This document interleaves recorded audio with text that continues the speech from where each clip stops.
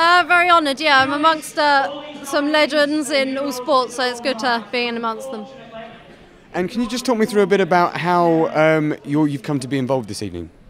Well, I've just been training a lot lately. A lot of goals coming up that I need to try and meet, and I just got invited, and it was a great chance to come and meet everyone and try and get raise my profile. And so, obviously, this is a big accolade for you. What's next? What's next on the horizon? Well, hopefully London 2012. It's a very big aim, but a realistic aim is try and get a medal in 2016, and I'd like to try and gain the experience because it's quite a big ask to get a medal in the first Olympics, so hopefully 2012. So yeah, 2012 might give you that sort of learning curve to be able to take on to 2016. Is that how you see things going? Yeah, it's a lot of pressure in the Paralympics, Olympics, so yeah, it's a new. I'm very new to the sport as it is, so I'd like to gain a bit of experience. I've spoken to a lot of people this evening, and they talk about the fact that it's not just them; it's a lot of people behind them as well. What will you winning this award mean for sort of you and the club that you're from, and things like that? It's amazing.